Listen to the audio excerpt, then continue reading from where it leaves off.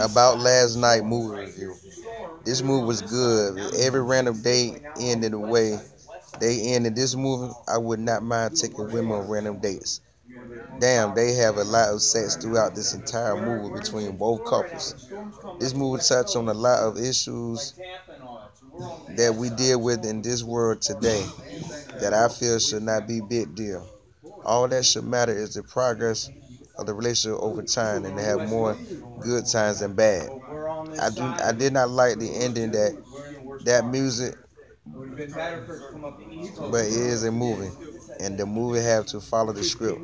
So everything that stars have to come with an ending. But it was all over a good movie day.